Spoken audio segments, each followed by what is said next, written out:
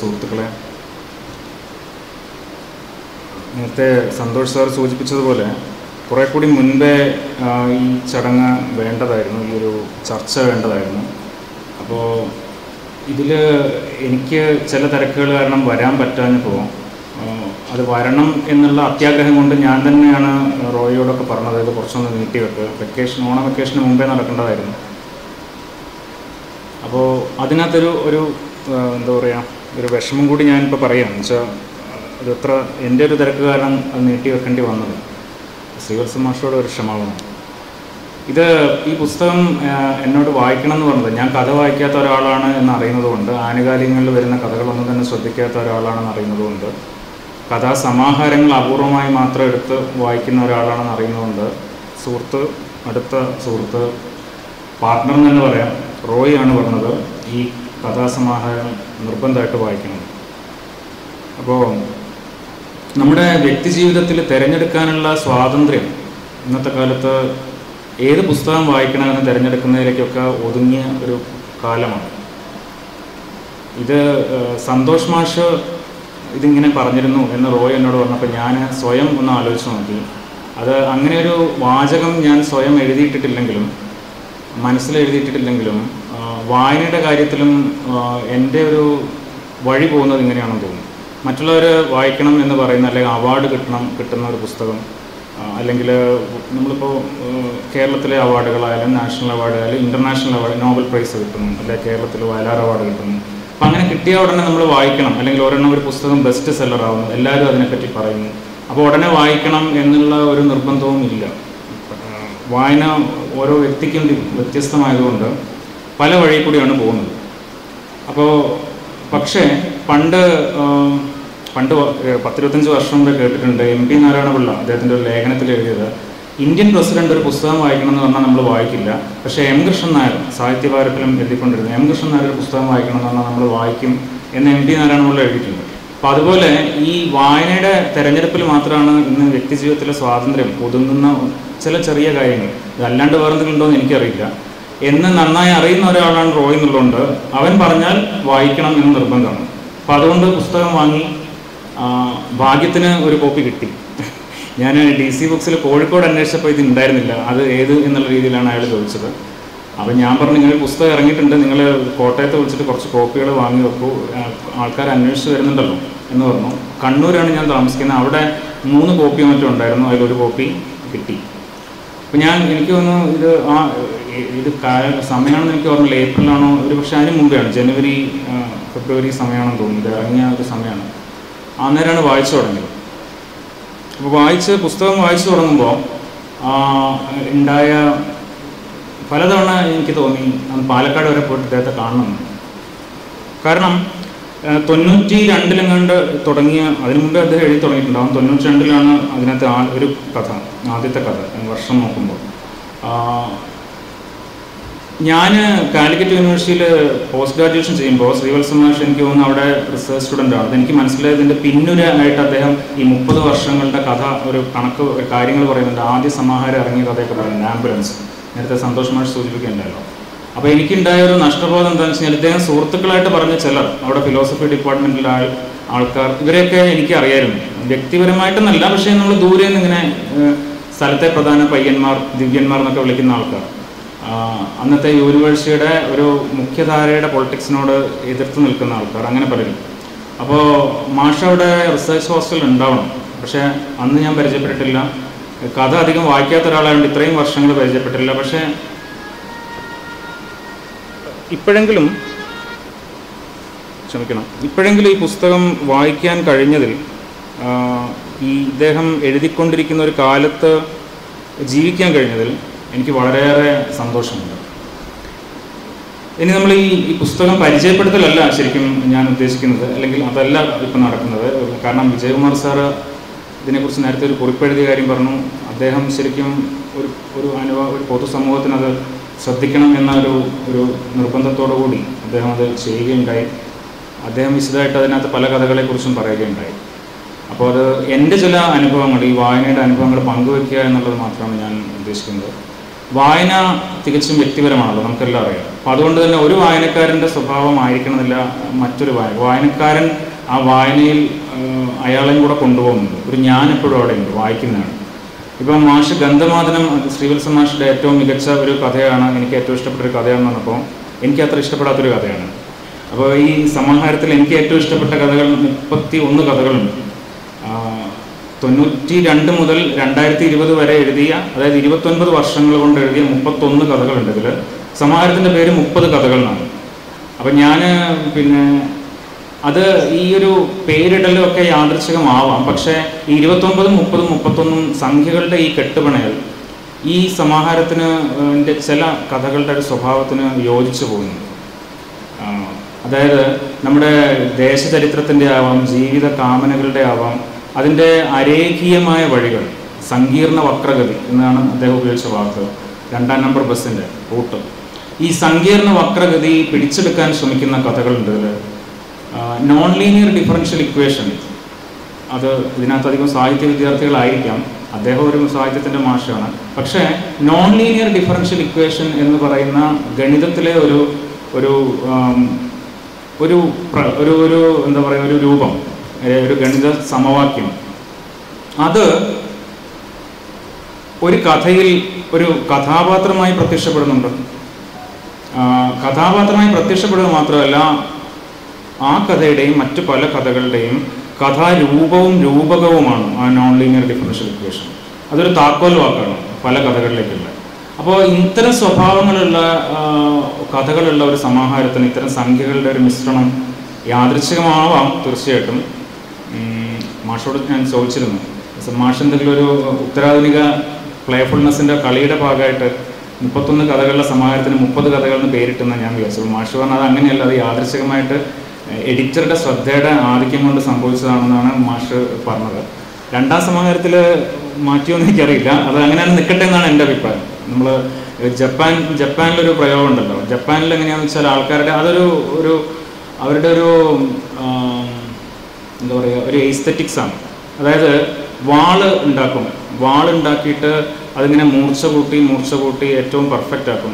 എന്നിട്ട് ഗുരുവിൻ്റെ അടുത്ത് കൊണ്ടുപോകും ശിഷ്യൻ. ഗുരു അത് എടുത്ത് നോക്കി ഏറ്റവും പെർഫെക്റ്റ് ആണെന്ന് കണ്ടു കഴിഞ്ഞാൽ ഗുരു ഉടനെ ചെയ്യുക, ഇതിൻ്റെ ലോഹത്തിൻ്റെ തിളച്ച ഇതെല്ലാം കണ്ട് മുക്കി അതിൻ്റെ മേലെ ഒരു ചെറിയ വരയിടും. എന്തിനാണെന്ന് വെച്ച് കഴിഞ്ഞാൽ അങ്ങനെ പെർഫെക്ഷൻ, ലൈഫിലില്ലാത്ത പെർഫെക്ഷൻ കലാരൂപത്തിന് പാടില്ല എന്നാണ്. അപ്പോൾ അത് അവിടെ കിടക്കട്ടെ, ഒരു ന്യൂനത എന്നുള്ള രീതിയിൽ ഒരു വരയിടും. അത് ജപ്പാൻകാരുടെ രീതിയാണ്. അപ്പോൾ അതേപോലെ 31 കഥകൾക്ക് 30 കഥകൾ എന്നുള്ള ഒരു ടൈറ്റിൽ അവിടെ കിടന്നോട്ടെ എന്നാണ് എനിക്ക് തോന്നുന്നത്. അതവിടെ കിടക്കട്ടെ. ഈ സമാഹാരത്തിലിപ്പം ഞാൻ ഈ ഗന്ധമാദനത്തിനെ പറ്റി വിജയകുമാർ സാർ പറഞ്ഞപ്പോൾ എനിക്കൊരു ഞെട്ടലുണ്ടായി.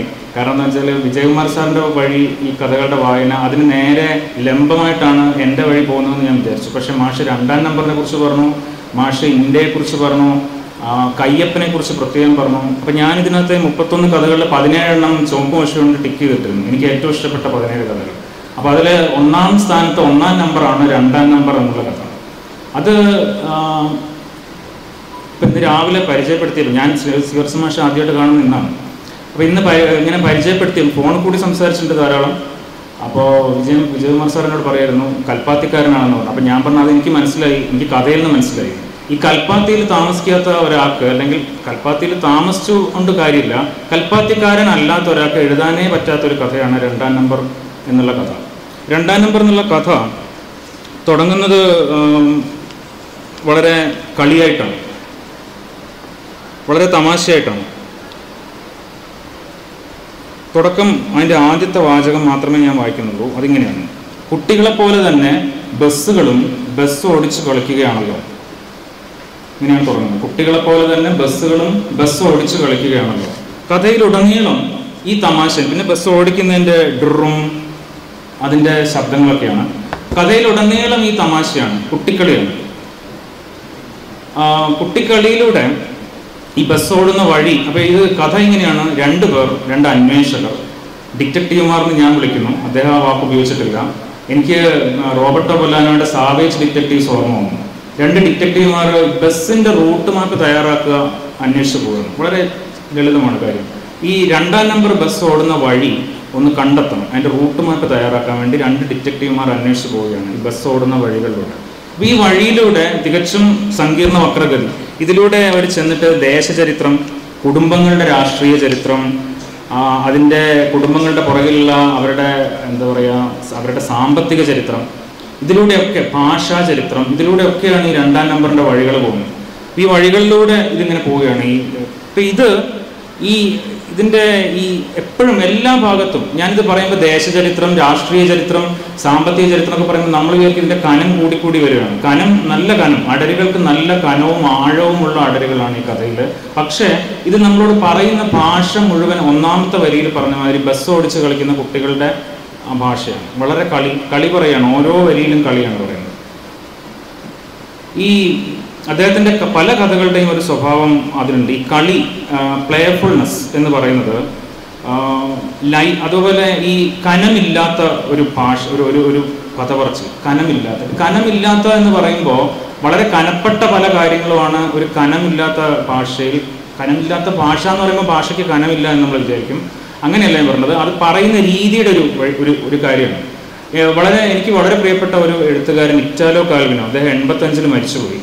ഈ മരിക്കുന്നതിന് തൊട്ട് മുമ്പേ അദ്ദേഹത്തിൻ്റെ അവസാനത്തെ വർക്ക് എന്ന് പറഞ്ഞു കഴിഞ്ഞാൽ പ്രധാനപ്പെട്ട പല സാഹിത്യകാരന്മാരെയും അമേരിക്കൻ യൂണിവേഴ്സിറ്റികൾ നോർട്ടൺ ലെക്ചേഴ്സിന് ക്ഷണിക്കും. അത് വലിയ പൊതുവെ നോബൽ പ്രൈസ് കിട്ടിയ ആൾക്കാരെ അല്ലെങ്കിൽ ആ നിലയിലുള്ള ആൾക്കാരെയൊക്കെ നോർട്ടൺ ലെക്ചേഴ്സിന് വിളിക്കും. ബോർഹസ് നോർട്ടൺ ലെക്ചേഴ്സ് വളരെ ഫേമസ് ആണ്. ഇതൊക്കെ കളക്ഷനായിട്ട് ഇറങ്ങിയിട്ടുണ്ട്. ഇപ്പോൾ ഈ അടുത്ത് ഓർഹൻ പാമുക്കിൻ്റെ നോർട്ടൺ ലെക്ചേഴ്സ് ഒരു കളക്ഷനായിട്ട് ഇറങ്ങിയിട്ടുണ്ട്. അങ്ങനെ പലരെയും ഉംബർട്ടോ എക്കോയുടെ നോർട്ടൺ ലെക്ചേഴ്സ് പുസ്തകമായിട്ട് ഇറങ്ങിയിട്ടുണ്ട്. അപ്പോൾ കാൽവിനായ നോർട്ടൺ ലെക്ചേഴ്സിന് ക്ഷണിച്ചു. അപ്പോൾ അന്നത്തെ എഴുത്തുകാർ നമ്മുടെ എഴുത്തുകാരെ പോലെയല്ല. ഒരു ലെക്ചറിന് വിളിച്ചു കഴിഞ്ഞാൽ വളരെ കൃത്യമായി പ്രിപ്പയർ ചെയ്യും. ഈ ലെക്ചറിന് എന്താ പറയുക, ലെക്ചർ ആദ്യം ടൈപ്പ് ചെയ്യുകയോ എഴുതുകയോ ചെയ്യും. കൃത്യമായ നോട്ട് ഉണ്ടാക്കും. അവരവിടെ ചെന്നിട്ട് ഈ ലെക്ചർ നോക്കി വായിക്കുകയാണ് ചെയ്യും. അത് ഒരു സീരിയസ് അക്കാഡമിക് ആക്ടിവിറ്റിയാണ് അവരെ സംബന്ധിച്ചോളം എഴുത്തുകാർക്ക്. അപ്പോൾ ഇദ്ദേഹം ഈ ലെക്ചേഴ്സ് പ്രിപ്പയർ ചെയ്തു. 6 ലെക്ചേഴ്സാണ് നോർട്ടൺ ലെക്ചേഴ്സ്. അപ്പോൾ ഇത് പബ്ലിഷ് ചെയ്തിട്ടുണ്ട് ഒരു പുസ്തകമായിട്ട്. ഇതിൻ്റെ ആമുഖം അദ്ദേഹത്തിൻ്റെ ഭാര്യ എഴുതിയിട്ടുണ്ട്. അപ്പോൾ അതിൽ ഈ 5 ലെക്ചേഴ്സ് ഉണ്ട്. 6ാമത്തെ ലെക്ചറിൻ്റെ ടൈറ്റിൽ മാത്രമേ ഉള്ളൂ. അദ്ദേഹത്തിൻ്റെ കൈപ്പടയിൽ ഇങ്ങനെ എഴുതി കാണാം. ആ സമയത്ത് അദ്ദേഹം ഒരു ഹാർട്ട് അറ്റാക്ക് വന്ന് മരിക്കുകയുണ്ടായിരുന്നു. ഈ ലെക്ചേഴ്സ് ഒരിക്കലും അദ്ദേഹത്തിന് പ്രസൻറ്റ് ചെയ്യാൻ പറ്റിയിട്ടില്ല. ഞാൻ പറയാൻ വന്നത് ഇത് 6 memos for the next millennium എന്ന് പറഞ്ഞിട്ട് 85 അദ്ദേഹത്തിൻ്റെ മരണത്തിന് ശേഷം പബ്ലിഷ് ചെയ്യുന്നുണ്ട്. അദ്ദേഹം പ്രസൻറ്റ് ചെയ്യാത്ത ലെക്ചേഴ്സ്. ഇതിൽ 1ാമത്തെ ലെക്ചർ, അപ്പോൾ ഈ 6 മെമ്മോസ് ഫോർ ദ നെക്സ്റ്റ് മില്ലേനിയത്തിൽ അദ്ദേഹം ഉദ്ദേശിക്കുന്നത് അടുത്ത മില്ലേനിയത്തിൽ 21ാം നൂറ്റാണ്ടിലെ സാഹിത്യത്തിൻ്റെ സ്വഭാവം എങ്ങനെയൊക്കെ ആവണം എന്നുള്ളതിനെക്കുറിച്ചുള്ള അദ്ദേഹത്തിൻ്റെ സങ്കല്പങ്ങളാണ്. അതിൽ 1ാമത്തെ സങ്കല്പം ലൈറ്റ്നെസ് ആണ്, കനമില്ലായ്മ. 2ാമത്തത് ക്വിക്നെസ് ആണ്, വേഗത. വേറൊന്ന് ആക്യുറസിയാണ്, കൃത്യത. ശ്രീവത്സ മാഷിൻ്റെ കഥകളുടെ പൊതുവായ സ്വഭാവമാണ് ഇത് 3. ലൈറ്റ്നെസ് ഉണ്ട്, പിന്നെ ക്വിക്നെസ് ഉണ്ട്, വേഗതയുണ്ട്, ആക്യുറസി, കൃത്യതയുണ്ട്. അതും പോരാ. എനിക്ക് തോന്നുന്ന അതിനകത്ത് അദ്ദേഹം ഉപയോഗിച്ച കൃത്യമായ വാക്ക് എനിക്ക് ഓർമ്മയില്ല കാൽവിനോ, പക്ഷേ സങ്കീർണത എന്നുള്ളൊരു വാക്ക് അദ്ദേഹം ഉപയോഗിച്ചിട്ടുണ്ട്. അതായത് ആധുനിക ജീവിതത്തിൻ്റെ മൾട്ടിപ്ലിസിറ്റി, അതാണ് വാക്ക്, മൾട്ടിപ്ലിസിറ്റി എന്നുള്ള ബഹുസ്വരത എന്നൊക്കെ നമുക്ക് മാറ്റാം, അല്ലെങ്കിൽ സങ്കീർണത. ആധുനിക ജീവിതത്തിൻ്റെ ആ ഒരു സങ്കീർണത എങ്ങനെ എഴുത്തിൽ പിടിച്ചെടുക്കണം. പിന്നൊന്ന് ഷോർട്ട്നെസ് ഓഫ് ഫോമാണ്, ചെറുത്. അപ്പോൾ ഇത് ഒരു പക്ഷേ എനിക്ക് തോന്നുന്നു ഈ 6, പിന്നെ അവസാനം അദ്ദേഹം എഴുതാതെ പോയ ലെക്ചർ, ഞാൻ 5 പറഞ്ഞു തോന്നുന്നു. അവസാനം അദ്ദേഹം എഴുതാതെ പോയ ലെക്ചറിൻ്റെ പേര് കൺസിസ്റ്റൻസി എന്നാണ്. കൺസിസ്റ്റൻസി എന്ന് പറയുമ്പോൾ ഉദ്ദേശിക്കുന്ന ഒരു ആന്തരികമായ ഒരു എന്താ പറയുക, ഒരു എഴുത്തുകാരൻ അദ്ദേഹത്തിൻ്റെ വർക്ക്, ഒരു ബോഡി ഓഫ് വർക്കിൽ ആന്തരികമായ ഒരു ബന്ധങ്ങൾ എന്ന് വെച്ചാൽ, ഞാൻ ഉദ്ദേശിച്ചത് എഴുത്ത് വായിച്ചാൽ നമുക്കിത് ഇന്ന എഴുത്തുകാരൻ്റെ ആണെന്ന് മനസ്സിലാവും എന്ന് വെച്ചാൽ ഒരു ആന്തരികമായ ഒരു ധാര എപ്പോഴും ഇദ്ദേഹത്തിൻ്റെ എഴുത്തുകളെ കണക്ട് ചെയ്തുകൊണ്ടുണ്ടാവണം. അദ്ദേഹത്തിൻ്റെ എനിക്ക് തോന്നുന്നു 6 മെമ്മോസ്, ഈ 6 ഗുണങ്ങളും അദ്ദേഹം ഈ കാൽവിനെ ഉദ്ദേശിച്ച 6 ഗുണങ്ങളും ശ്രീവത്സ മാഷിൻ്റെ കഥയുണ്ട് തോന്നുന്നു. ഇതെല്ലാം ചേർന്നൊരു കഥയാണ് 2ാം നമ്പർ.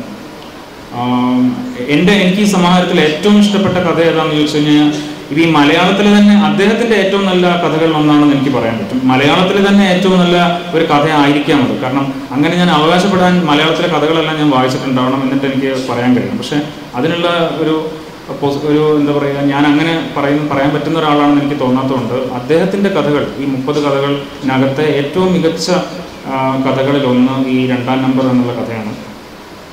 എനിക്ക് ഈ കഥയുടെ അവസാനം ഈ 2 ഡിറ്റക്റ്റീവ്മാർ അന്വേഷിച്ച് പോയിട്ട് ഈ പാലക്കാട്ടുള്ള ഒരു സ്ഥലം തന്നെ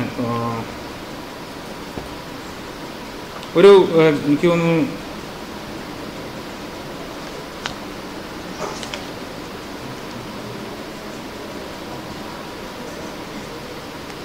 ചൊക്കനാഥപുരം. ഈ ചൊക്കനാഥപുരം എന്നുള്ള സ്ഥലത്തെത്തും. ചൊക്കനാഥപുരത്തെ ഒരു ക്ഷേത്രത്തിൻ്റെ ആൽമരത്തണലിൻ്റെ ചോട്ടിൽ 2 വൃദ്ധന്മാരിരിക്കുന്നു. അവരുടെ മുമ്പിലെത്തും ഈ ഡിറ്റക്റ്റീവുമാർ അന്വേഷിച്ച് പോയിട്ട്. അപ്പോൾ ഈ 2 വൃദ്ധന്മാർ ഇതിന് മുൻപേ, ഇതിൻ്റെ തൊട്ട് മുൻപത്തെ തലമുറയിൽ ഇതേപോലെ ഈ ബസ്സിൻ്റെ റൂട്ട് മാപ്പ് അന്വേഷിച്ച് പോയ 2 വൃദ്ധന്മാരാണ്. അപ്പോൾ അവരങ്ങനെ ഒരു റൂട്ട് മാപ്പ് തയ്യാറാക്കിയിട്ടുണ്ട്. അവർ ഈ രഹസ്യരേഖ ഇവർക്ക് കൈമാറും. എന്നിട്ട് ആ റൂട്ട് മാപ്പ് ഇതിൻ്റെ അവസാനം കൃത്യമായിട്ട് വരച്ചിട്ടിട്ടുണ്ട്. ഇത് അഗ്രഹാര തെരുവിലെ അരിപ്പൊടി കൊണ്ട് വരയ്ക്കുന്ന കോലത്തിൻ്റെ രൂപത്തിലാണ് ഈ റൂട്ട് മാപ്പ്. അതിൽ നമ്പറൊക്കെ കൊടുത്തിട്ടുണ്ട്. 14 നമ്പറുണ്ട്. തിരുനെല്ലായി, തൊണ്ടികുളം, നൂറണി, താരേക്കാട്, രാമനാഥപുരം, അങ്ങനെ ചാത്തപുരത്ത് അവസാനിക്കുന്ന 14 സ്ഥലങ്ങളുടെ റൂട്ട് മാപ്പാണ്. ഇത് കണ്ടപ്പോഴേ ഈ അവസാനം ഈ അഗ്രഹാര കോലത്തിൻ്റെ, അരിപ്പൊടിക്കോലത്തിൻ്റെ രൂപത്തിലുള്ള റൂട്ട് മാപ്പ് കണ്ടപ്പോൾ എനിക്ക് പെട്ടെന്ന് മനസ്സിൽ വന്നത് ഈ ബോർഹസിൻ്റെ ലാബ്രിന്ത് എന്നുള്ളൊരു സങ്കല്പമാണ്. ഒരു പാലക്കാടൻ ലാബ്രിന്ത് തന്നെയാണ് ഈ കഥ ശരിക്കും. അപ്പോൾ പിന്നെ ഇതിനെക്കുറിച്ച് ആലോചിച്ചപ്പോൾ എനിക്ക് തോന്നി ഈ 2 വൃദ്ധന്മാരാരാണ്? ഒരു പക്ഷേ സമയത്തിലൂടെ പുറകിലേക്ക് സഞ്ചരിച്ച ഈ 2 ഡിറ്റക്റ്റീവുമാർ തന്നെയാവും.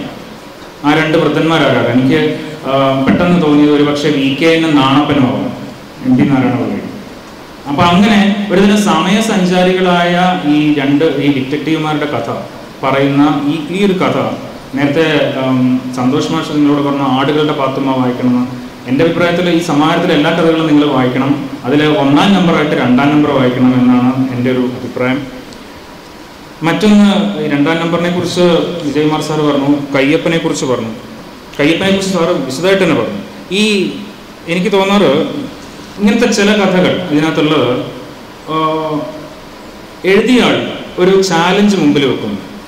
അതായത് ഈ കയ്യപ്പൻ എനിക്ക് തോന്നിയിട്ടുള്ളത് ഈ അനുഷ്ഠാന കലയിലെ തോറ്റം പാട്ട് എങ്ങനെ ഒരു കഥയിൽ പിടിച്ചെടുക്കാൻ പറ്റും, അനുഷ്ഠാന കലയിലെ തോറ്റം പാട്ടിൻ്റെ സ്ട്രക്ചറിൽ എങ്ങനെ ഒരു കഥ ഉണ്ടാക്കാൻ പറ്റും. അപ്പം ഇതിനകത്ത് കഥയും കവിതയും നിങ്ങൾക്ക് ഈ കഥയിൽ സെപ്പറേറ്റ് ചെയ്യാൻ പറ്റില്ല, ഈ ഇഴ പിരിച്ചെടുക്കാൻ പറ്റില്ല. അങ്ങനെ കിടക്കുകയാണ് ആ കഥ. അത് കഥ ഏത് കവിത ഏത്, കഥയ്ക്കകത്ത് കവിതയുണ്ട്, കവിതയ്ക്കകത്ത് കഥയുണ്ട്, അങ്ങനെ കിടക്കുകയാണ്. അത് ഈ കഥ കഴിയുമ്പോൾ, കഥ തീരുമ്പോൾ, ഞാൻ കഥ ഒരിക്കലും അതിൻ്റെ സമ്മറി പറയാനോ കോട്ട് ചെയ്യാനോ നിൽക്കുന്നില്ല. കഥ തീരുമ്പോഴാണ് എനിക്ക് തോന്നുന്നു 1-ാമത്തെ വാചകം ഈ കഥയുടെ, ഈ കഥ പറയുന്ന ആളുടെ ഭാര്യയുടെ പേരിലാണ് തുടങ്ങുന്നത് 1-ാമത്തെ വാചകം. 1-ാമത്തെ വാക്ക് തന്നെ അതാണോ എന്ന് എനിക്ക് സംശയമുണ്ടില്ല. 1-ാമത്തെ വരിയിൽ അതുണ്ട്. ഈ കഥ തീരുമ്പോൾ ഈ ഭാര്യയുടെ പേര്, ഞാൻ ആ പേര് ഇവിടെ പറയുന്നില്ല, അല്പം സസ്പെൻസ് ഇരിക്കട്ടെ, ആൾക്കാർക്കത് വായിച്ച് തന്നെ അനുഭവിക്കേണ്ട കാര്യങ്ങളാണ്. അപ്പോൾ ഈ കഥ തീരുമ്പോൾ അതെ 1-ാമത്തെ വാക്ക് അത് തന്നെയാണ്, എനിക്ക് ഓർമ്മയുണ്ട്. കഥ തീരുമ്പോൾ ഞാൻ വീണ്ടും ഈ ഭാര്യയുടെ പേരെന്താണെന്ന് വളരെ എല്ലാ വായനക്കാരും എനിക്ക് ഉറപ്പാണ് ഭാര്യയുടെ പേര് ഒന്നുകൂടെ അത്ഭുതത്തോടെ ഒന്നുകൂടെ ശ്രദ്ധിക്കും.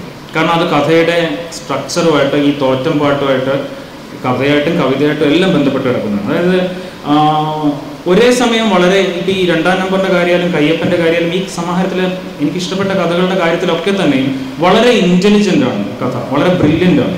അതേസമയം ഇൻ്റലിജൻ്റ് എന്ന് പറയുമ്പോൾ ഉടനെ നമുക്ക് പൊതുവെ കഥയും കവിതയും ഒക്കെ വായിക്കുന്ന സാഹിത്യത്തിൽ വിദ്യാർത്ഥികളായിട്ടോ രചയിതാക്കളായിട്ടോ ഒക്കെയുള്ള ആൾക്കാരുടെ ഒരു പ്രശ്നം എന്താണെന്ന് വെച്ച് കഴിഞ്ഞാൽ, അല്ലെങ്കിൽ എനിക്ക് തോന്നിയിട്ടുള്ളൊരു കാര്യം, ഇങ്ങനെ അനർഗളമായിട്ട് ഹൃദയം കൊണ്ട് ഇങ്ങനെ ഒറ്റയടിക്ക് അങ്ങ് എഴുതണം.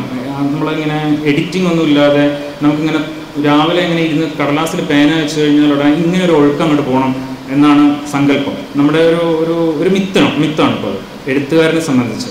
എഴുത്തെന്ന് പറഞ്ഞാൽ അനർഗളം പ്രവഹിക്കുന്ന, ഇടയ്ക്ക് നമ്മൾ എഡിറ്റ് ചെയ്താൽ, ഇടയ്ക്ക് ആലോചന വന്നാൽ, അതായത് ഇൻ്റലിജൻസ് ഉപയോഗിച്ചാൽ, നമ്മൾ പൊതുവെ നിരൂപകരെന്ന് പറയും ഹൃദയം കൊണ്ട് എഴുതുന്നത്, തലച്ചോറ് കൊണ്ട് എഴുതുന്നത്. പണ്ട് ഞാൻ ആദ്യം പറഞ്ഞ എം കൃഷ്ണൻ സാറ് പറയാറുണ്ട് ഈ കഥയുടെ, ഈ നോവലിൻ്റെ ഒരു പ്രശ്നം, ഉംബർട്ടോ എക്കോയുടെ ഫൂക്കോസ് ബന്ധത്തിൻ്റെ പ്രശ്നം, അല്ലെങ്കിൽ ഉംബർട്ടോ എക്കോയുടെ നോവലുകളുടെ തന്നെ ഒരു പ്രശ്നം, അദ്ദേഹം തലച്ചോറ് കൊണ്ട് എഴുതുന്നു എന്നുള്ളതാണ്.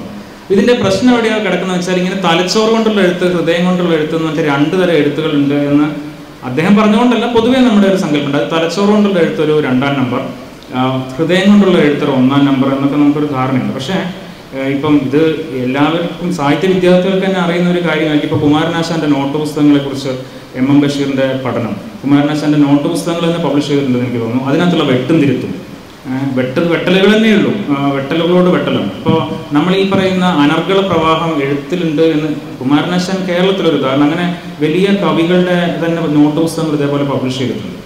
അപ്പോൾ ഈ ഒരു ഞാൻ പറഞ്ഞു വന്നത്, ഈ കഥകൾ വായിച്ചപ്പോൾ എനിക്കുണ്ടായ സന്തോഷം, ഈ ബുദ്ധിയുടെ വെളിച്ചം കഥയിൽ അനുഭവിക്കുന്ന ഒരു ഇതങ്ങനെ ഇൻ്റലിജൻ്റായ കഥ എന്ന് പറയുമ്പോൾ അതിനകത്ത് വികാരമില്ല, അല്ലെങ്കിൽ വികാരങ്ങളില്ല എന്ന് വായിക്കാം. നമുക്കൊരു ഡൈക്കോട്ടമിയാണ്, ഇൻ്റലിജൻസ് വേറെ, ഹൃദയം വേറെ, തലച്ചോറ് വേറെ, ഹൃദയം വേറെ. പക്ഷേ ഇതിനകത്തുള്ള എല്ലാ കഥകൾക്കും വളരെ വികാരങ്ങളുണ്ട്. ഇപ്പോൾ ആടുകളുടെ പാത്തുമ്മയെ കുറിച്ച് സന്തോഷ് മാഷ് പറഞ്ഞു. എനിക്ക് തോന്നുന്നു ഇതേപോലെ ആടുകളുടെ പാത്തുമ്മ ഇതേപോലെ എഴുത്തുകാരൻ മുമ്പിലൊരു ലക്ഷ്യം വെക്കുന്നു. അത് ലക്ഷ്യം വെക്കുന്നു പറഞ്ഞാൽ ഇതിങ്ങനെ ഇന്ന് രാവിലെ എണീക്കുമ്പോൾ അങ്ങനെ തീരുമാനിക്കുന്ന അർത്ഥത്തിലല്ല പറഞ്ഞത്. ഒരു പക്ഷേ അതിനെപ്പറ്റി ആലോചിച്ച് പോകുമ്പോൾ ബഷീറിനെയും പൂന്താനത്തിനെ ഒരേ സമയം ഒരു കഥയിൽ എങ്ങനെ പിടിച്ചെടുക്കണം, അതാണ് ആടുകളുടെ പാത്തുമ്മ. അപ്പോൾ അത് പറ്റും എന്ന്, അത് എങ്ങനെ പറ്റുന്നു? അപ്പോൾ ഇത് നമുക്ക് ഉടനെ തോന്നാം ഇതൊരു ഇക്വേഷൻ ആയിട്ട് Basheer plus Poonthanam equal to ഒരു കഥ എന്നുള്ള രീതിയിൽ അദ്ദേഹം ഇൻ്റലിജൻ്റായിട്ട് ഇങ്ങനെ ഒരു ഇൻ്റലക്ച്വൽ വർക്കായിട്ട് ചെയ്യുന്നത്. അങ്ങനെയല്ല.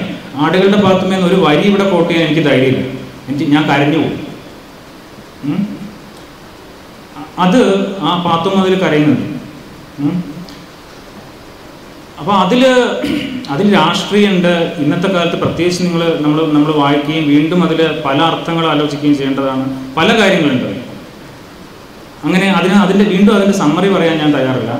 ഇപ്പം ഞാൻ പറഞ്ഞു വന്നത്, എഴുത്തുകാരനൊരു ചാലഞ്ച് മുമ്പിൽ വെക്കുകയാണ്. എങ്ങനെയാണ് വ്യത്യസ്തമായ വായനകളെ, സാഹിത്യകൃതികളെ, ഇപ്പോൾ മുൻ എഴുത്തുകാരോട് ഉത്തരവാദിത്വമില്ലാതെ ഉള്ള എഴുത്താണ് ഇദ്ദേഹത്തിൻ്റെ ഉത്തരവാദിത്വമില്ലാതെ എന്ന് സന്തോഷ് മാഷ് തുടക്കത്തിൽ പറഞ്ഞ ശ്രദ്ധിച്ചിട്ടുണ്ട്. ഞാൻ അതിന് 2 ഇൻവെർട്ടർ കോമ കൂടി ഇടും. ഈ ഉത്തരവാദിത്വമില്ലാതെ എന്ന് പറഞ്ഞാൽ ഉദ്ദേശിക്കുന്നത് ഇറവറൻസ് ആണ്. ഡിസ്റെസ്പെക്റ്റും ഇറവറൻസും രണ്ടാണ്. ബഹുമാനമില്ലാതിരിക്കുകയും, എന്താണ് ഇറവറൻസിൻ്റെ മലയാളം എന്ന് എനിക്ക് പറയാൻ അറിയില്ല. പക്ഷേ ഇറവറൻസ് എന്ന് പറഞ്ഞാൽ ഒരുതരം, നിങ്ങൾ പഴയ എഴുത്തുകാരോടുള്ള ആദരം കൊണ്ട് നമ്മൾ അകന്നു മാറി നിന്ന് അവരുടെ പുസ്തകം വായിക്കാതിരിക്കുക. ഷേക്സ്പിയറെ നമുക്കെല്ലാം അത്രയേറെ ആദരമായതുകൊണ്ട് അദ്ദേഹത്തിൻ്റെ നാടകങ്ങൾ ഒരിക്കലും നമ്മൾ വായിക്കാതിരിക്കുക. അതേപോലെ ഈ മലയാളത്തിലെ വലിയ വലിയ എഴുത്തുകാരുടെ കാര്യമല്ല, ആദരം അധികമായിട്ട് നമ്മൾ, അദ്ദേഹം വലിയ സംഭവമാണ്, ക്ലാസിക്കാണ് ആ പുസ്തകം, അതുകൊണ്ട് ശരി അതവിടെ ഉണ്ട്, ഞാനിവിടെ ഉണ്ട് എന്നുള്ളതാണ് ആ ആദരം. ഇറവറൻസ് എന്ന് പറഞ്ഞു കഴിഞ്ഞാൽ അങ്ങേര് എന്നെക്കാളും 400 വർഷം മുമ്പേ ജീവിച്ചിരുന്ന ആളാണെന്നൊന്നും ആലോചിക്കാണ്ട് പോയി കെട്ടിപ്പിടിക്കുക എന്നുള്ളതാണ് ഇറവറൻസ്. അങ്ങനെ കാലത്തിലൂടെ പോയിട്ട് മുൻ എഴുത്തുകാരെ കെട്ടിപ്പിടിക്കുക തന്നെയാണ് ചെയ്യുന്നത് ഈ കഥകൾ. അങ്ങനത്തെ കഥകൾ ധാരാളമുണ്ട്. എനിക്ക് ഇദ്ദേഹത്തിൻ്റെ സമാഹാരത്തിൽ ഏറ്റവും ഇഷ്ടപ്പെട്ട കഥകൾ എന്ന് പറയുന്നത്, ഇങ്ങനെ ഇപ്പം പാരമ്പര്യത്തിനോട് ചേർന്ന് നിൽക്കുക എന്ന് പറഞ്ഞു കഴിഞ്ഞാൽ പാരമ്പര്യത്തിൽ നിന്ന് ഊർജ്ജം ഉൾക്കൊണ്ടുകൊണ്ടുള്ള, അപാരമ്പര്യത്തിൻ്റെ ഊർജ്ജപ്രവാഹം എന്നുള്ളത് KPFൻ്റെ ഒരു പ്രയോഗം ഉണ്ടല്ലോ മേതിൽ രാധാകൃഷ്ണനെ പറ്റി. ഞാൻ പറയുന്നത് പാരമ്പര്യത്തിൻ്റെ ഊർജ്ജപ്രവാഹം വരുന്ന, അതേസമയം പാരമ്പര്യത്തിൽ നിന്ന് മാറി നടക്കുന്ന കഥകൾ, അതായത് സാഹിത്യകൃതികളിൽ നിന്ന് തുടങ്ങി മുന്നോട്ട് പോകുന്ന കഥകളുണ്ട്. അങ്ങനത്തെ കഥകൾ ഒരു 7 എണ്ണെങ്കിലും ഇതിലുണ്ട്. ഇപ്പം ഇന്ത്യ എന്നുള്ള കഥയെപ്പറ്റി വിജയകുമാർ സാറ് പറഞ്ഞു. രമണൻ എന്ന നോവലിൻ്റെ, അപ്പോൾ ഇന്ത്യ എന്നുള്ള കഥ തുടങ്ങുന്നത് രമണൻ എന്ന നോവലിലെ ഈ പോയിന്റ് വെച്ച് നമുക്ക് തുടങ്ങാമെന്നുള്ള സെൻസിലേ അല്ല, അങ്ങനെയല്ല. ഇന്ത്യ എന്നുള്ളത് പാലക്കാടൻ അഗ്രഹാരത്തിലെ പുറമ്പോക്കിൽ ജീവിക്കുന്ന ഒരു വ്യക്തിയുടെ കഥയാണ് ഇന്ത്യ. അത് നമുക്ക് ശരിക്കും അസ്ഥിക്ക് പിടിക്കുന്ന ഒരു കഥയാണ്. അത് അവസാന ഭാഗത്തുമ്പോഴാണ് നമ്മളുടനെ ഇന്ദുലേഖയുടെ ഒരു അടിക്കുറിപ്പെന്ന് ഈ കഥ എങ്ങനെ തുടങ്ങുന്നു എന്ന് നമ്മൾ കാണുന്നു. അപ്പോൾ ഇവിടെ എന്താണെന്ന് വെച്ചാൽ സാഹിത്യകൃതി എവിടെ അവസാനിക്കുന്നു, പഴയ ഇന്ദുലേഖ എവിടെ അവസാനിക്കുന്നു, ഇന്ദുലേഖയിലെ ആ പ്രത്യേക പേജ് എവിടെ അവസാനിക്കുന്നു, ഈ ഇന്ത്യ എന്നുള്ള കഥ എവിടെ തുടങ്ങുന്നു, നമുക്ക് അതിർവരം വിടാൻ പറ്റില്ല. സാഹിത്യം എവിടെ അവസാനിക്കുന്നു, ജീവിതം എവിടെ അവസാനിക്കും. ജീവിതം എന്ന് പറയുമ്പോൾ ഞാൻ ഉദ്ദേശിക്കുന്നത് ഈ ഇന്ത്യ എന്നുള്ള കഥയിലെ ജീവിതം. അപ്പോൾ ഇങ്ങനെ സാഹിത്യവും ജീവിതവും തമ്മിൽ വേർതിരിക്കാൻ പറ്റാത്ത കിടപ്പുകൾ. ഇതിനകത്ത് ഈ കഥകളുടെ, ഞാൻ പറഞ്ഞ ഇന്ത്യ മാത്രമല്ല, നളിനി അല്ലെങ്കിൽ മറ്റൊരു സ്നേഹം പറഞ്ഞു. ഇതിനകത്ത് കുമാരനാശാൻ്റെ നളിനിയോ ഇല്ല തലവാചകത്തിലൊഴിച്ച്. പക്ഷേ ആ റെഫറൻസ് മുഴുവൻ അവിടെയാണ് കിടക്കുന്നത്. മാഷിപ്പോൾ അത് എനിക്കത് അറിയില്ലായിരുന്നു. കാരൂരിൻ്റെ മരപ്പാവകളോടും കൂടി കണക്ട് ചെയ്തുകൊണ്ട് സംസാരിക്കുകയുണ്ടായി. കയ്യപ്പൻ്റെ കാര്യം ഞാൻ പറഞ്ഞു. കേശവേട്ടൻ ബ്രാക്കറ്റിൽ തലവാചകം തന്നെ ഉണ്ട്, കണ്ണീർപ്പാടം ഫെയിം. കണ്ണീർപ്പാടത്തിൽ കവിയും ഭാര്യയും കൂടി, അല്ലെങ്കിൽ കവിത പറഞ്ഞ ആളും, അത് വൈലോപ്പള്ളി തന്നെ ആവണമെന്നില്ല, പക്ഷെ വൈലോപ്പള്ളി എന്ന് നമ്മൾ സങ്കല്പിക്കുന്നു. ശരി, കവിയും ഭാര്യയും കൂടെ ഇങ്ങനെ പോകുന്ന വഴി, അപ്പുറത്ത് ഇത് നിസ്സാരമായി ചാടിക്കിടക്കുന്ന 2 പേരുണ്ട്. അതാണ് കേശവേട്ടനും ഭാര്യ. അപ്പോൾ ആ കേശവേട്ടൻ ആ കവിതയിൽ നിന്ന് ഇറങ്ങി നടക്കുന്നതാണ് ഈ കഥയിലേക്ക്. അപ്പോൾ ആ കഥ അത്ര ഇഷ്ടപ്പെട്ടില്ല എന്ന് വിജയകുമാർ സാർ പറഞ്ഞല്ലോ. അപ്പം അത് എനിക്ക് വളരെ ഇഷ്ടപ്പെടുകയും ചെയ്തു. ഈ കാരണം കൊണ്ട് തന്നെ അതൊരു കവിതയിൽ നിന്ന് ഇറങ്ങി ഒരു കഥയിലേക്ക് നടക്കുകയാണ് ആ കേശവേട്ടൻ. രമണൻ ആൻഡ് ഹിസ് പ്രോബ്ലംസ് എന്നുള്ളത് പി രാമേന്ദ്രൻ്റെ നിശബ്ദം എന്നുള്ള കവിത മുഴുവനായിട്ട് അടിക്കുറിപ്പായിട്ട് കൊടുത്തിട്ടുണ്ട്. ഇതൊക്കെ ഇത്തരം കാര്യങ്ങൾ, ഇത്തരം നീണ്ട അടിക്കുറിപ്പുകൾ പോലും നേരത്തെ വിജയകുമാർ സാർ പറഞ്ഞ പോലെ ഇദ്ദേഹത്തിലെ ഈ ക്രിട്ടിക്കൽ തിയറി അല്ലെങ്കിൽ പോസ്റ്റ് മോഡേൺ തിയറി അല്ലെങ്കിൽ ലിറ്റററി തിയറിയിൽ താല്പര്യമുള്ള ഒരു അധ്യാപകൻ ഞാൻ പറയുന്നില്ല, ഒരു ലിറ്റററി തിയറിയിൽ ഇൻട്രസ്റ്റ് ഉള്ള ഒരു വായനക്കാരൻ്റെ ഒരു ഇൻഫ്ലുവൻസ് കൂടിയാവും. പക്ഷേ ഇങ്ങനെ ഞാൻ പറയുമ്പോൾ ലിറ്റററി തിയറിയിൽ നിന്ന് ഇതുമായിട്ട് ഈ ലിറ്റററി തിയറി എന്ന് അറിയാൻ ഞാനൊരു തിയറി പേഴ്സൺ അല്ല, എനിക്ക് ലിറ്റററി തിയറിയായിട്ട് യാതൊരു ബന്ധവുമില്ല. പറ്റുമെങ്കിൽ അത് വായിക്കാതിരിക്കുക എന്നുള്ളതാണ്. പിന്നെ ഇപ്പോൾ ആൾക്കാരൊക്കെ നിർബന്ധിക്കുമ്പോൾ, ഇപ്പോൾ ഉദാഹരണത്തിന് എൻ്റെ സുഹൃത്ത് റോയ് ലിറ്റററി തിയറിയിൽ വളരെ താല്പര്യമുള്ള ആളാണ്. പക്ഷേ റോയ്ക്ക് കുറേ കാലമൊക്കെ എന്നോട് പറഞ്ഞു ലക്കാൻ വായിക്കണം, മറ്റേത് വായിക്കണം എന്നൊക്കെ പറഞ്ഞു. പക്ഷേ എൻ്റെ ഒരു സ്വഭാവം റോയ്ക്ക് മനസ്സിലാവേണ്ടി ഇപ്പോൾ അങ്ങനെയൊന്നും പറയാറില്ല. ലിറ്റററി തിയറി ഒരക്ഷരം എനിക്ക് വായിച്ചാൽ മനസ്സിലാവുകയില്ല. ഇനി മനസ്സിലായാൽ പോലും മനസ്സിലാക്കാതിരിക്കാൻ ഞാൻ പരമാവധി ശ്രമിക്കാറുണ്ട്. അപ്പോൾ അത് എൻ്റെ ഒരു വഴി എന്ന് മാത്രം. പക്ഷേ ലിറ്റററി തിയറി എന്നുള്ള ഊർജ്ജം ഉൾക്കൊണ്ടുകൊണ്ട് അത്തരം ഒരു പുസ്തകം തന്നെ അദ്ദേഹം എഴുതിയിട്ടുണ്ടല്ലോ, പുതു മനോവിശ്ലേഷണം. അപ്പോൾ അതിൽ നിന്നൊക്കെ ഉള്ള ഊർജ്ജം ഉൾക്കൊണ്ടുകൊണ്ട് ഉള്ള എഴുത്ത് കൂടിയാണിത്. പക്ഷെ നമുക്കത് ഒരു ആർട്ടിഫിഷ്യലായിട്ട് തോന്നില്ല. ഞാനിങ്ങനെ പറയുമ്പോൾ ഒരു കവിതയിൽ എങ്ങനെ കഥയിൽ പിടിച്ചെടുക്കാം എന്നുള്ളത്, നേരത്തെ അനുഷ്ഠാന കലയിലെ തോറ്റം പാട്ടിനെ എങ്ങനെ കഥയിൽ പിടിച്ചെടുക്കാം എന്നുള്ള ഒരു കവിതയെ എങ്ങനെ കഥയിൽ പിടിച്ചെടുക്കാം എന്നുള്ള അന്വേഷണം, ആ ഒരു ചാലഞ്ചാണ്. എപ്പോഴും എനിക്ക് തോന്നാറ് എഴുത്തുകാരൻ്റെ മുമ്പിൽ ഇത്തരം ചാലഞ്ചുകൾ ഉണ്ടാവും. എങ്ങനെ കവിതയിലൂടെ കഥ എഴുതാം. ഇതിങ്ങനെ ആർട്ടിഫിഷ്യലായിട്ട് വരുന്നൊരു കാര്യമല്ല. നമ്മൾ നബോക്കോവിൻ്റെ ലോലിതയെ പറ്റി മാത്രമേ കേട്ടുള്ളൂ. അദ്ദേഹത്തിൻ്റെ വളരെ പ്രശസ്തമായ ഒരു കഥ, ഒരു നോവലാണ് പെയിൽ ഫയർ. ഈ പെയിൽ ഫയർ അതിനെക്കുറിച്ച് എനിക്ക് തോന്നുന്നു ഓർഹൻ പാംകൊക്കെ വളരെ ആവേശത്തോടെ സംസാരിച്ചു. നബോക്കോവിനെ വളരെ ഇഷ്ടപ്പെടുന്ന ഒരു എഴുത്തുകാരനാണ് ഓർഹൻ പാം. ഈ പെയിൽ ഫയറിൽ എങ്ങനെയാണെന്ന് വെച്ചാൽ ആദ്യത്തെ പകുതി ഒരു വലിയ കാവ്യമാണ്. രണ്ടാമത്തെ പകുതി ഈ കാവ്യം എഴുതിയ കവി മരിക്കുന്നു, കൊല്ലപ്പെടും. രണ്ടാമത്തെ പകുതി ഒരു ലിറ്റററി ക്രിട്ടിക്ക് ഈ കൊല്ലപ്പെട്ടത് ആരാണെന്ന് കണ്ടെത്താൻ ശ്രമിക്കുന്നത്. അപ്പോൾ ഒരുതരം ഹൂ ഡൺ ഇറ്റ് എന്ന് പറയുന്ന ഡിറ്റക്റ്റീവ് സ്റ്റോറിയാണ്, ലിറ്റററി മിസ്റ്ററിയാണ്. ഇയാൾ എങ്ങനെയാണ് ഇത് കണ്ടെത്താൻ ശ്രമിക്കുന്നത്? ഈ കവിത അനലൈസ് ചെയ്തുകൊണ്ട് കവിതയ്ക്ക് അകത്തുണ്ട് ഇതിനുള്ള താക്കോൽ. അപ്പോൾ ഇതാണ് പെയിൽ ഫയർ. ഞാൻ പറഞ്ഞു വന്നത് ഇങ്ങനെ കവിതയും കഥയും തമ്മിൽ എങ്ങനെ ഇത്തരം ചാലഞ്ചുകൾ, ഇത്തരം ലിറ്റററി ചാലഞ്ചുകൾ, സാഹിത്യപരമായ വെല്ലുവിളികൾ എനിക്ക് തോന്നുന്നു കഥാകാരന്മാർ ബോധപൂർവമോ അബോധപൂർവമോ മുമ്പിൽ വയ്ക്കും. ഓക്കെ, ഇപ്പം നമ്മുടെ പിന്നെ രാജേന്ദ്ര സാർ ഇവിടെ ഉള്ളത് കൊണ്ട് പറയുന്നതല്ല, ഞാൻ പറഞ്ഞത് രാജേന്ദ്ര സാറിൻ്റെ രണ്ടാമത്തെ നോവൽ കിളിമഞ്ചാരോ ബുക്ക് ഹൗസ്. ഈ കിളിമഞ്ചാരോ ബുക്ക് ഹൗസിനകത്ത് ഞാൻ പറഞ്ഞത് ഇത് നോവലിസ്റ്റ് മുമ്പിൽ വെക്കുന്ന ഒരു ചാലഞ്ചാണ്. അതിനകത്ത് ധാരാളം കവിതകൾ ഉപയോഗിച്ചിട്ടുണ്ട്, പല വൃത്തത്തിലുള്ള കവിതകളുണ്ട്. രാജേന്ദ്ര മാഷ് ഞാൻ ഒന്നിച്ച് ജോലി ചെയ്ത ആൾക്കാരാണ് മടപ്പള്ളി കോളേജിൽ. അപ്പം രാജേന്ദ്ര മാഷോട് ഞാൻ ഇതിനെപ്പറ്റി പല വൃത്തത്തിലുള്ള ശ്ലോകങ്ങളാണ് പലരെഴുതുന്നത്.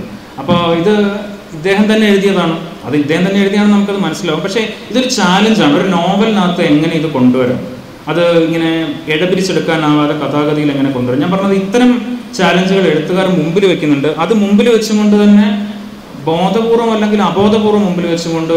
അപ്പം ഇതിൽ ഇദ്ദേഹം വിജയിച്ചിട്ടുണ്ട്. Ramanan and his problems. ആ പേരിനകത്തുള്ള ഇറവറൻസ് നിങ്ങൾ നോക്കുക, Ramanan and his problems. Ramanan എന്ന് പറഞ്ഞാൽ നമുക്കുണ്ടല്ലോ ഒരു കാൽപ്പനികമായിട്ട് ഇങ്ങനെ ഒരു ഒഴുക്ക്. ഇവിടെ അത് വേറൊരു ശൈലിയിലാണ് അതിനെ കാണുന്നത്. രമണനെ കുറിച്ചല്ല കഥ. ഞാൻ പറഞ്ഞല്ലോ രമണൻ ആൻഡ് ഹിസ് പ്രോബ്ലംസ് അവിടെ ഹെഡിങ് ഉണ്ട്. നിശബ്ദം എന്ന കവിതയെക്കുറിച്ച്, കവിതയാണ് കഥയുടെ ഒരു പ്രമേയമായിട്ട് വരുന്നത്. ആടുകളുടെ പാത്തുമ്മ ഞാൻ പറഞ്ഞു. ആടുകളുടെ പാത്തുമ്മ എന്ന് പറഞ്ഞു കഴിഞ്ഞാൽ ഒരു അസാധ്യമായ ഒരു ഇക്വേഷനാണ് അദ്ദേഹം ഉണ്ടാക്കാൻ ശ്രമിച്ചത്. പൂന്താനവും ബഷീറും കൂടി ചേർന്ന് രണ്ടുപേരും വരുന്നുണ്ട്. അവസാനം ബഷീറിന്റെ ശാസന പോലും ഉണ്ട് എഴുത്തുകാരൻ അവസാന പാരഗ്രാഫിൽ എത്തുമ്പോൾ. പ്രാർത്ഥനകളും ദിവ്യാത്ഭുതങ്ങളും, ഇതിലൊരു കഥ അല്ല അദ്ദേഹം പിടിച്ചെടുക്കാൻ ശ്രമിച്ചത്. ഫെല്ലിനിയുടെ, നേരത്തെ Jayakumar sir സൂചിപ്പിക്കണ്ടേ, Federico ഫെല്ലിനിയുടെ last Trada എന്ന സിനിമ, അതിനകത്തുള്ള സംഭാനം, അതിനകത്തുള്ള ജൽസോമിന, ആ സിനിമ, അതിൻ്റെ മിസ്റ്ററി, പൊതുവെ ഫെല്ലിനിയുടെ സിനിമകൾക്കുള്ള മിസ്റ്ററി, ഇതിനകത്ത് സിനിമാറ്റിക്കായ വളരെ രംഗങ്ങൾ അതിനകത്തുണ്ട്. ഒരു കന്യാസ്ത്രീ ഒരു ബോട്ടിൽ നിന്ന് കരയിലേക്ക് ചാടുന്നു. ആ രംഗത്ത് അല്പനേരം നമ്മൾ നിർത്തി ഒരു സ്റ്റിൽ ഫോട്ടോ എടുക്കുന്നുണ്ട് എഴുത്തുകാരൻ. ഞാൻ പറഞ്ഞു വന്നത് ഈ 7 കഥകളിൽ കൃത്യമായിട്ട് സാഹിത്യകൃതികളിൽ നിന്ന് ഇറങ്ങി നടക്കുന്നുണ്ട് കഥയുടെ ജീവിതത്തിലേക്ക്. ഇത്തരം എഴുത്ത് മെറ്റാഫിക്ഷൻ എന്ന് പറയാറുണ്ട്. ഇത്തരം എഴുത്ത് ചെയ്യുന്ന ആൾക്കാർ പെട്ടെന്ന് എൻ്റെ ചെറിയ വായനയിൽ വന്ന ആൾക്കാർ, ഒന്ന് തീർച്ചയായിട്ടും നേരത്തെ ഞാൻ പറഞ്ഞ ബോർഹസ്, റോബർട്ടോ ബലാനോ, ചിലിയിൽ ഉണ്ടായിരുന്ന ആൾ. പിന്നൊന്ന് ഇപ്പോഴും അദ്ദേഹം ജീവിച്ചിരിപ്പുണ്ട്, സ്പാനിഷ് എഴുത്തുകാരനായ ഒരു എൻറിക് വിലാമത്താസ്. ഇവരൊക്കെ ഇത്തരം മെറ്റാഫിക്ഷനിൽ പിന്നെ മുൻ എഴുത്തുകാരുടെ കൃതികളിൽ നിന്ന് സ്റ്റാർട്ട് ചെയ്തിട്ട് എഴുതിക്കൊണ്ട് വിലാമത്താസിൻ്റെ ഒരു നോവലിൻ്റെ പേര് ബാർട്ടിൽ ബി ആൻഡ് കോ എന്നാണ്. ബാർട്ടിൽ ബി എന്ന് പറഞ്ഞു കഴിഞ്ഞാൽ ഹെർമൻ മെൽവിൻ്റെ ഒരു നോവലാണ്. അപ്പോൾ ഈ മുൻ എഴുത്തുകാരുടെ നോവലുകളിൽ നിന്ന് കൃതികളിൽ നിന്ന് തുടങ്ങിയുള്ള എഴുത്ത് എന്ന് പറയുന്നത് അത്തരം നമ്മൾ വായിച്ച് തന്നെ അറിയേണ്ട ഒരു കാര്യമാണ്. പിന്നെ ഞാൻ നേരത്തെ പറഞ്ഞ എനിക്ക് ഇതിനകത്ത് രണ്ടാമത് ഇഷ്ടപ്പെട്ട ഒരു കൂട്ടം കഥകൾ ഈ നോൺ ലീനിയർ ഡിഫറൻഷ്യൽ ഇക്വേഷൻ ഒരു രൂപകമായിട്ടും കഥാരൂപമായിട്ടും വരുന്ന കഥകളാണ്. അങ്ങനത്തെ കുറേ അധികം ഒരു 6 കഥകളെങ്കിലും ഇതിലുണ്ട്. ഈ 2ാം നമ്പർ പോലെ ഈ കഥ അദ്ദേഹത്തിൻ്റെ മൊത്തം കഥകളിലെ ഒരു പക്ഷേ ഏറ്റവും നല്ല കഥകളിൽ ഒന്നാണ് മാർജാരൻ. ഇത് വളരെ മുമ്പ് എഴുതിയൊരു കഥയാണ്, 95 എഴുതിയൊരു കഥയാണ് മാർജാരൻ. മാർജാറിനെ പറ്റി വളരെ ആശങ്കയോടുകൂടി അദ്ദേഹം പിന്നുരയിൽ പറയുന്നുണ്ട്. മൊബൈലുകൾ ഇല്ലാത്തൊരു കാലത്ത് എഴുതിയ കഥയാണ് 95. അപ്പോൾ അതിൽ കാമുകിയെ കൃത്യസമയത്ത് വിളിക്കുന്ന ഒരു കാമുകനുണ്ട്. അപ്പോൾ ആ സമയത്ത് കാമുകി അവിടെ മറ്റേ നമ്മുടെ ലാൻഡ് ലൈൻ ഫോണിൻ്റെ അറ്റത്ത് നിൽക്കണം. അങ്ങനത്തെ അപ്പോൾ ഇന്നത്തെ കാലത്ത് നമുക്കിത് സങ്കല്പിക്കാൻ പറ്റില്ല. അപ്പോൾ ഇന്നത്തെ കാലത്ത് ഒരു പക്ഷേ കാലശോഷണം അല്ലെങ്കിൽ എന്താ പറയുക സമയം മാറിയത് കൊണ്ട് പിന്നെ എന്താ പറയുക നമ്മൾ ഒബ്സലീറ്റെന്നോ അല്ലെങ്കിൽ അനാക്രോണിസെന്നോ ഒക്കെ പറയാവുന്ന വേറൊരു സമയത്തിൽ വരുന്ന ഒരു കഥ, ഒരു അപൂർവ ജീവി പോലെ തോന്നാവുന്ന കഥയാണ് മാർജാരൻ എന്നൊക്കെ അദ്ദേഹം വളരെ ആശങ്കയോടുകൂടി പിന്നുരയിൽ പറയുന്നുണ്ട്. പക്ഷേ ഈ മാർജാരൻ എന്ന് പറയുന്നത് ഇതിനകത്തെ ഞാൻ നേരത്തെ പറഞ്ഞല്ലോ ഇൻ്റലിജൻസിൻ്റെ ബ്രില്യൻസ് വെളിച്ചം ഏറ്റവും കൂടുതൽ കാണിക്കുന്ന ഒരു കഥയാണ് മാർജാരൻ. 95 വളരെ നേരത്തെ ഇദ്ദേഹം എഴുതാൻ തുടങ്ങിയത് 90കളിലായിരിക്കും. ഇതിലെ ഒരു സമാഹാരത്തിലെ ഏറ്റവും പഴയ വർഷം 92. അപ്പോൾ അത് എനിക്ക് അതിനകത്താണ് ഈ നോൺ ലീനിയർ ഡിഫറൻഷ്യൽ ഇക്വേഷൻ എന്നുള്ള കഥാപാത്രം പ്രത്യക്ഷപ്പെടുന്നത്. അതങ്ങനെ മാറിക്കിടക്കുകയല്ല ചെയ്യുന്നത്. അതങ്ങനെ മാറിക്കിടക്കുകയല്ല. എന്നാൽ കഥയിലെ ഒരു പ്രധാന രൂപകമാണ്, കേന്ദ്ര രൂപകമാണ്, കഥയുടെ രൂപം തന്നെയാണ് ആ നോൺ ലീനിയർ ഡിഫറൻഷ്യൽ ഇക്വേഷൻ. അത് പിന്നീട് ഞാൻ നോക്കുമ്പോൾ അത് ആ കഥയിൽ മാത്രമല്ല ഉള്ളത്. അത് 2ാം നമ്പറിലുണ്ട് ഈ നോൺ ലീനിയർ ഡിഫറൻഷ്യൽ ഇക്വേഷൻ. കാരണം ബസ് പോകുന്ന റൂട്ട് നോൺ ലീനിയർ തന്നെയാണ്. അലക്സാണ്ടർ ചക്രവർത്തിയുടെ ശവപ്പെട്ടി, ആയുധം എന്നുള്ളത് ഗണിതത്തിലൊരു ഒരു സിമ്പൽ തന്നെയാണ്. നിസ്സാരോപദേശ കഥ, പ്രാർത്ഥനകളും ദിവ്യാത്ഭുതങ്ങളും ഞാൻ നേരത്തെ പറഞ്ഞു. ഇതിൻ്റെയൊക്കെ ഒരു അടിസ്ഥാന പ്രമേയം നിലനിർത്തിക്കൊണ്ട് അതിൽ നിന്നുള്ള പലതരം തീം ആൻഡ് വേരിയേഷൻസ് ആണ് അതിലുപയോഗിക്കുന്ന ഒരു രീതി. വേറെ 2 കഥകൾ ശ്രദ്ധേയമായി എനിക്ക് പരസ്പരം കൂട്ടിക്കെട്ടാവുന്ന തോന്നിയത് 1996 ഇറങ്ങിയ ഒരു കഥയുണ്ട്, മോറിസ് മൈനർ. പക്ഷേ അദ്ദേഹം തുടക്കത്തിൽ എഴുതിയൊരു കഥ. പിന്നീട് ഒരു 8 വർഷങ്ങൾക്ക് ശേഷം 2004 എഴുതിയ കഥയാണ് അലായ് മിനാർ. ഈ മോറിസ് മൈനർ, അലായ് മിനാർ, ഈ 2 കഥകളും തമ്മിൽ അവരെ ബന്ധിപ്പിക്കുന്ന ഒരു ഭൂഗർഭപാത, ഒരു തുരങ്കപാത ഉള്ളതുപോലെ എനിക്ക് തോന്നിയിട്ടുണ്ട്. അതായത് സാധാരണ ജീവിതം, സാധാരണ അനുഭവങ്ങളിൽ നിന്ന് വളരെ സാധാരണമായി കഥ തുടങ്ങുന്നു. ഒരു ഘട്ടെത്തുമ്പോൾ പെട്ടെന്ന് വളരെ അസാധാരണമായി പെരുമാറാൻ തുടങ്ങുന്നു അതിലെ കഥാപാത്രം, അല്ലെങ്കിൽ ആ കഥയുടെ സ്വഭാവം തന്നെ അസാധാരണമായിട്ട് മാറും. ഇതിൽ 2ലും ഈ അലായ് മിനാർ എന്ന സ്തൂപം, ഡൽഹിയിലുള്ള സ്തൂപമാണ് അതിൻ്റെ രൂപകമെങ്കിൽ മോറിസ് മൈനർ എന്ന വണ്ടി തന്നെയാണ് രൂപം. അപ്പോൾ ഈ 2 പ്രത്യേകിച്ച് ഇത് 2ലും ഇതൊരു കാര്യമുണ്ട്.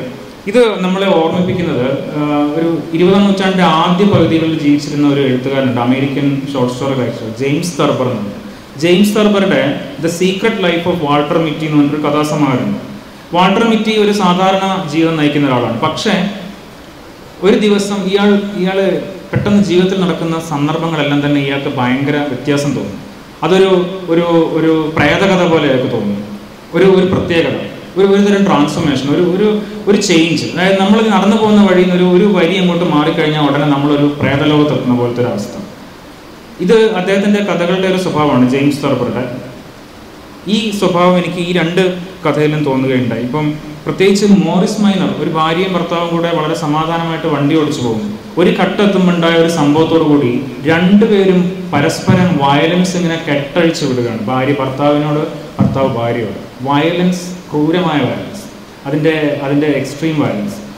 അത് നമ്മുടെ ദൈനംദിന ജീവിതത്തിൽ, നമ്മുടെ കുടുംബജീവിതത്തിലാവാം, സാമൂഹ്യ ജീവിതത്തിലാവാം, വളരെ സമാധാനമായിട്ട് കിടക്കുന്ന ഒരു ഉപരിതലത്തിൻ്റെ തൊട്ട് താഴെ, ഉപരിതലത്തിൻ്റെ നേരെ അടിയിൽ, എത്ര വ്യത്യാസം അതിൻ്റെ സ്കിൻ ഡെപ്ത് എത്ര ഉണ്ടാവും എന്ന് പറയാൻ പറ്റില്ല, നേരെ അടിയിൽ കിടക്കുന്ന വയലൻസിൻ്റെ ഒരു ലെയറാണ്, അല്ലെങ്കിൽ വലിയ വലിയ അടിയൊഴുക്കുകളാണ് ഇത് കാണിച്ചു വരുന്നത്. നമ്മുടെ പുഴു എന്നുള്ള സിനിമ നിങ്ങൾക്ക് ഓർമ്മയുണ്ടാവും, 2 വർഷം മുമ്പ് വന്നു. പുഴു എന്നുള്ള സിനിമ അതിന് കുറേ വർഷങ്ങൾക്ക് മുമ്പേ വന്ന മൈക്കൽ ഹെനക്കയുടെ ഹിഡൻ അല്ലെങ്കിൽ കാഷെ എന്നുള്ളൊരു ഫ്രഞ്ച് സിനിമയെ ബേസ് ചെയ്തിട്ടാണ്. ഫ്രഞ്ച് ജീവിതത്തിലെ സാധാരണ ഒരു കുടുംബജീവിതം കാണിച്ചുകൊണ്ട് ഒരു സുപ്രഭാതത്തിൽ എങ്ങനെയാണ് ഈ ഭർത്താവും ഭാര്യയുടെ ഇടയിൽ ഹിഡൻ ആയി കിടക്കുന്ന, അതിൻ്റെ അടിയിൽ കിടക്കുന്ന റേസിസത്തിൻ്റെ ഒരു ലെയറാണ് കാണിച്ചു തരുന്നത് ആ ഹിഡൻ എന്നുള്ള സിനിമ, മൈക്കൽ ഹനക്കയുടെ. ഈ മോറിസ് മേയർ ഓർമ്മിപ്പിക്കും ഇത്തരം കലാസൃഷ്ടികൾ.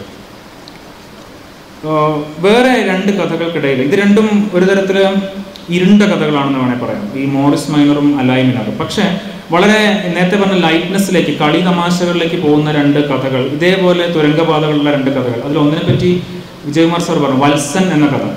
അപ്പോൾ ശ്രീവത്സൻ എന്നുള്ള പേര് തമാശയായിട്ട്, കളിയായിട്ട്, പേരിൽ തന്നെ തുടങ്ങുന്നു കളി, വത്സൻ.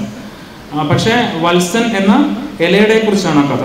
ആ കഥയും ഇതേപോലെ ഭാഷാപരമായ ഒരു ചാലഞ്ചാണ്, ഒരു മറുഭാഷയിൽ എഴുതിയ കഥയാണത്. ഒരു കള്ളൻ്റെ ഒരു അടിത്തട്ടിലെ ഭാഷ എന്നോ അല്ലെങ്കിൽ മറുഭാഷ എന്നോ ഇരുണ്ട ഭാഷ എന്നോ, ഇരുണ്ട ഭാഷയല്ലത്, അത് വളരെ വെളിച്ചുള്ള ഭാഷയാണ്, വളരെ തമാശയുള്ള ഒരു ഭാഷയാണ്. ഉടനീളം ആ ഭാഷയിലാണ് കഥ നടക്കുന്നത്, ആ ഒരു സ്ലാങ്ങിൽ.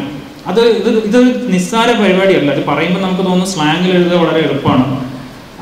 പക്ഷെ സ്ലാങ്ങിൽ എന്തെങ്കിലും എഴുതിയാൽ മാത്രം പോരല്ലോ, അതിനകത്തൊരു കാര്യം പറയുന്നതിനകത്തൊരു സാധനമാണ്.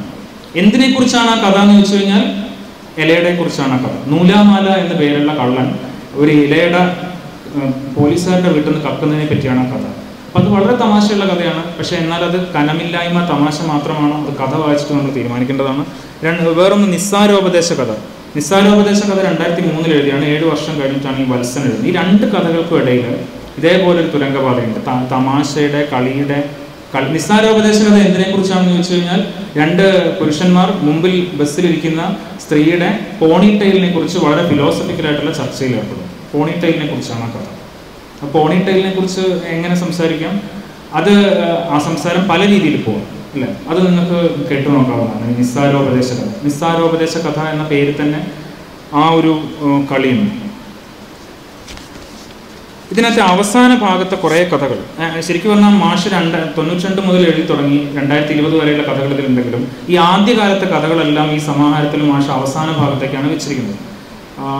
അതിന് ഇത്തരം തെരഞ്ഞെടുപ്പുകളും ഇത് എഡിറ്റർ ചെയ്താണോ മാഷ് ചെയ്താണോ എന്ന് എനിക്കറിയില്ല. ഒരു പക്ഷേ അതിന് പല കാരണങ്ങളുണ്ടാവാം. ഇതിൻ്റെ അവസാന ഭാഗത്തെ കുറേ ആംബുലൻസ് മുതൽ ഉള്ള കഥകൾക്ക് ചില പൊതു സ്വഭാവങ്ങൾ കാണും. ഇപ്പോൾ സ്വപ്നവും വിഭ്രാന്തിയും ഉണർവും ഉറക്കവും എല്ലാം കൂടിക്കുഴഞ്ഞു കിടക്കുന്ന കഥകളുണ്ട്. ആംബുലൻസ് തന്നെ ഒന്ന്, ആംഗ്ലോ, ഡിമ്മം, ടർണറുടെ പോംവഴി, ഗതാഗതം, അവനിവാഴ്വ്, ഓമനത്തിങ്കൾ കിടാവോ, ഇരട്ടനാവ്.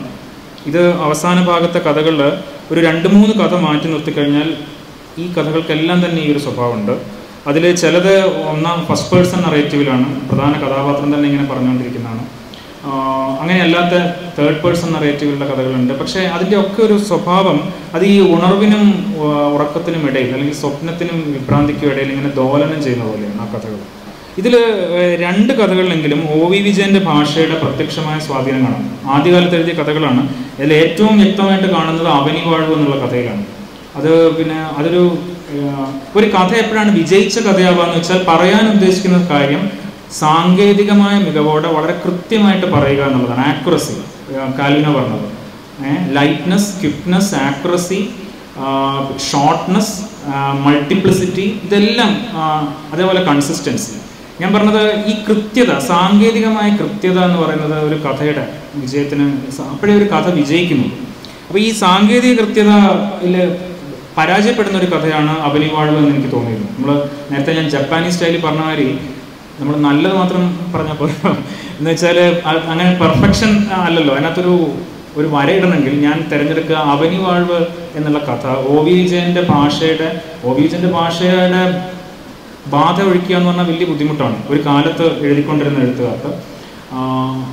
ഇപ്പം അങ്ങനെയാണോ എന്ന് എനിക്ക് പറയാൻ കഴിയില്ല. പക്ഷേ ആ ബാധ ഒഴിക്കണമെങ്കിൽ അത് എഴുതി തന്നെ ഒഴിയണമല്ലോ. അപ്പോൾ ആ നിലയ്ക്ക് വളരെ പ്രത്യക്ഷമായിട്ട് ആ സ്വാധീനം കാണുന്ന കഥയാണ് അവനിവാഴ്വ്. വേറൊന്ന് ഓമനത്തിങ്കൾ കിടാവാണ്. ഓമനത്തിങ്കൾ കിടാവ് എന്നുള്ള കഥയുടെ അവസാന ഭാഗത്ത് ഒരു മെറ്റാമോർഫോസിസ് കാണും.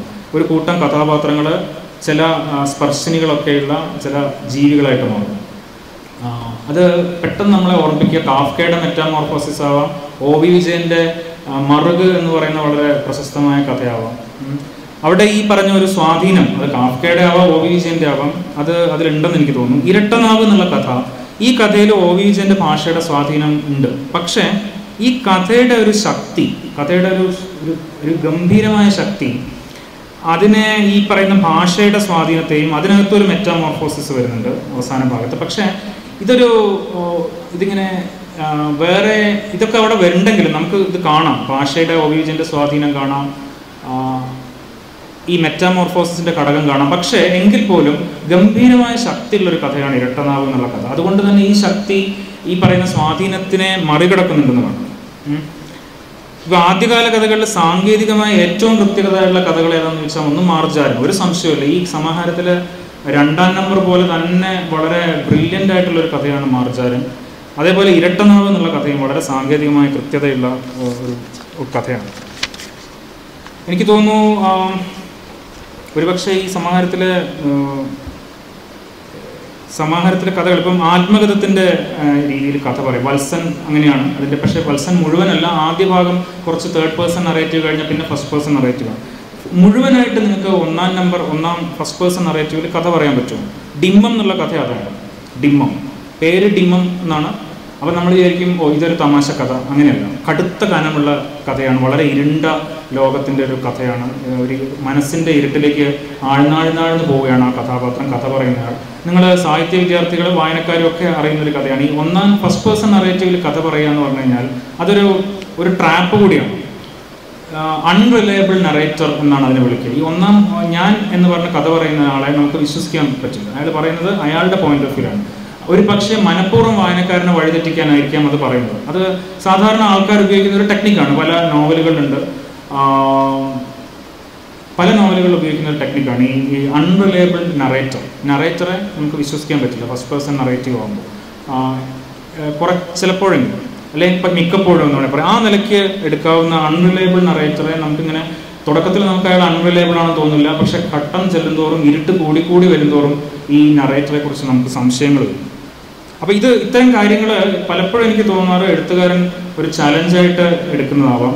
ഒരു ആശയം വരുന്നു, ഒരു ആശയം എഴുത്തായി മാറുക എന്ന് പറഞ്ഞു കഴിഞ്ഞാൽ അത് വളരെ കുന്തേരിയാണ് പറഞ്ഞത്. ഇപ്പോൾ കഴിഞ്ഞ ജൂലൈ 11 മരിച്ചുപോയ കുന്തേരിയാണ് പറഞ്ഞത്.